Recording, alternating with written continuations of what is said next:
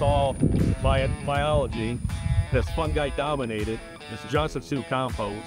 You got to keep it aerobic. Goes anaerobic.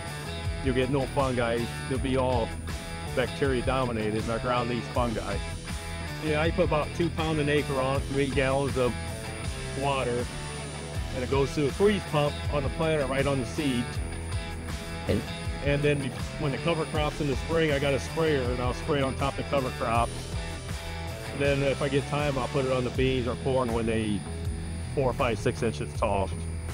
And the yield results, I don't know if they did yield results, but I don't use no phosphorus or potash anymore.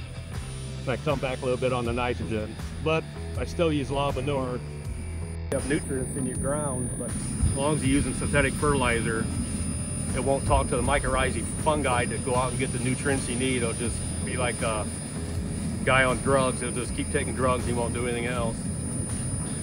And your fungi is what gets your food to the plant, so does bacteria. If you don't use no cover crops and you just work your ground up, I don't think this is gonna work, because if you put this on bare ground, it's just gonna die, because it's a living thing. It's gotta have something to eat.